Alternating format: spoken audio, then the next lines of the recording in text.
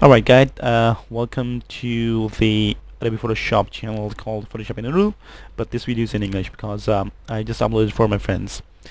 And in this video we're gonna go and study this Lasso tool, which is the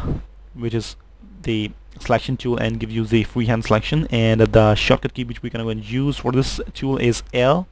I mean, if you choose any kind of a tool, so just press L from your keyboard to select this Lasso tool. Alright, it gives you a free hand selection. I mean, it's not like a rectangle marquee tool, and it's not like a elliptical marquee tool. It just gives you a free hand selection with the feeder and all the selection options which are available for the rectangle marquee tool. Alright, click this Lasso tool. If it's not selected, I mean, just right click on this Lasso tool. You got so many other tools for the selection, but I'm gonna go and use the Lasso tool for this video. And just click at any point of your picture and keep dragging your mouse.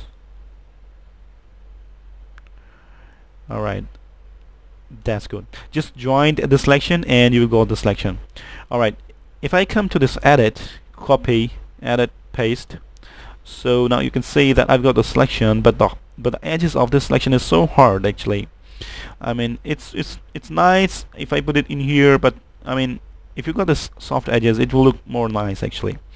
So I mean, this is the way you get the selection. I'm just gonna go and drag this to crush can and get my lasso tool again, but this time I'm gonna go put the feeder about 20%. I mean, and just go on and take the same selection. Just get some rows. Alright, just join again. You've got the selection. Come to this edit, copy, edit, paste. Take your move tool, and now you can see that I've got this very cute selection. You cannot see even the edges of this selection.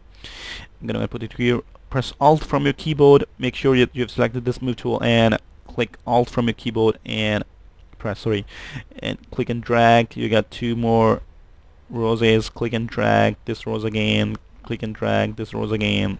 I mean, you can make even 100 rows at a time. But this is the way you can select freehand by this Lasso tool. Make sure that you remember this shortcut key, because if you want to be a professional, just use the shortcut keys of these tools. And how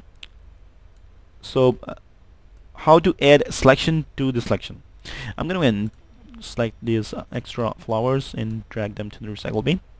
Alright, and put the feeder about 0%. Press enter to confirm that, and make sure that you've selected this first selection option, new selection options, and I'm gonna go and drag this.